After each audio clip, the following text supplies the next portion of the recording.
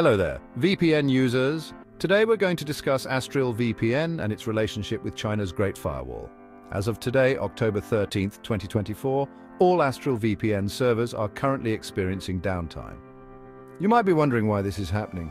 Every year, shortly after China's National Day celebrations, the country implements upgrades to its firewall system.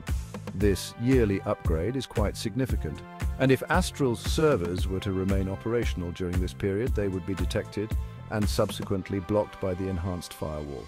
To prevent this from occurring, Astrill temporarily takes all its servers offline until the firewall upgrade process is finalized. There's no need to worry, this is not a new occurrence.